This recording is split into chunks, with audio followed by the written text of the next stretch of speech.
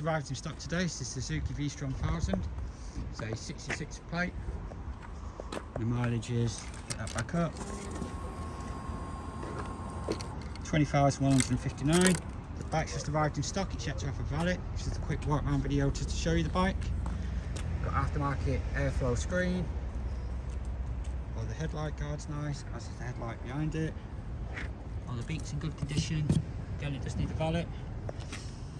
Front legs are nice. I've also got the nice big spotlights. Front wheels in nice condition.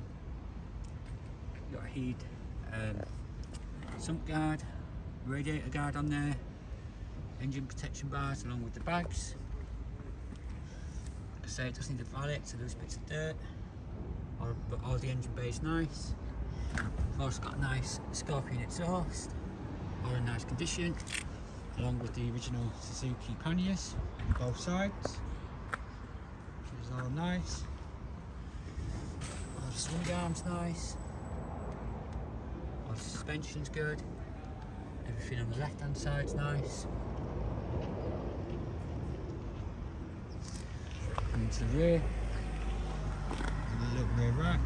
The seats in nice condition. We've also got the original Suzuki tank bag on there. We've got fat bar handlebars in there with handlebar risers, as you can see.